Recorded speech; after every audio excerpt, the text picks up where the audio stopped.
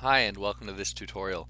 Here I'm going to show you how to display an input message when a cell is selected in Excel. Now don't confuse this with a comment because it's not the same thing. If you'd like to get this workbook, go to teachexcel.com, search for the video tutorial, and you can download it there. And so let's go ahead and begin.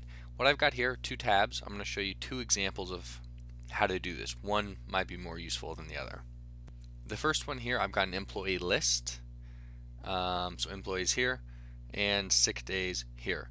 And say you have to update the sick days by hand, so maybe you want to put a note for some of these cells. Now, where it might be more useful is in a form. So like I've got here. Let me go ahead and change it a little bit. So here you enter the ID number in the yellow box right here, and the person's name, position, salary, and years worked all appear here. Could be through a VLOOKUP, index match, some search function, very easy to do.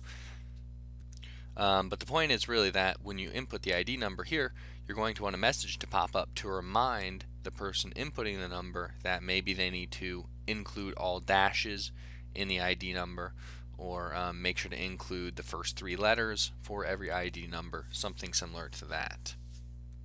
And since this is the more useful example, let's go ahead and start here.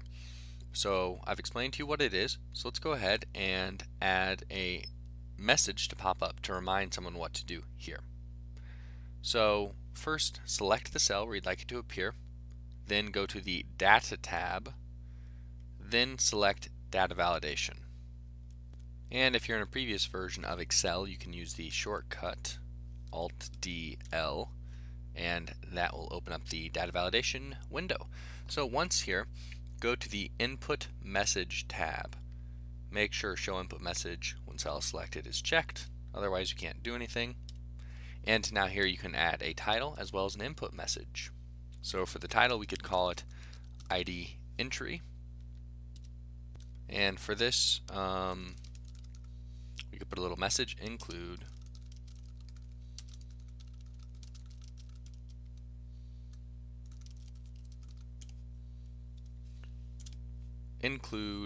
the first three letters with the ID number. So you probably don't want to make it too terribly long. So now you've got the title input message. Go ahead and click OK. Now let's select away from the cell. So here you're not going to know that you have an input message at all.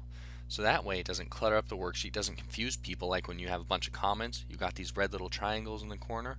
So no one's going to think, oh, I have to read all of this stuff. But when they go to enter something in the form, then they see the message, ID entry, include first three letters with the ID number. So that way they cannot ever miss it. And that's how you can include a little pop-up input message in Excel when you select a cell. To remove it, simply select this cell, go to Data Validation or Alt-DL, go to the Input Message tab, and select Clear All. Okay? And then your message is gone. So that's how you can do input messages. The only other one I was going to show is the employee list. So if someone has to update these all the time, you could put a particular note for a particular employee. Just like we did before, go to the Data tab, Data Validation, or Alt-DL, input message, title,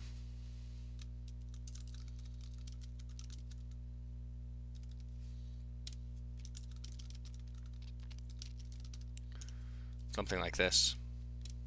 So when the, say, secretary goes to update that, he's always sick, whatever. That's how you can put the message in. If you want to take it away, data validation, clear all, okay.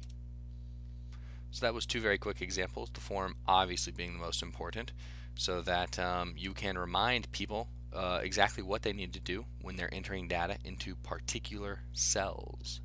So that's it for this tutorial. If you'd like to get the workbook, go to teachexcel.com, search for the tutorial, and you can download it there.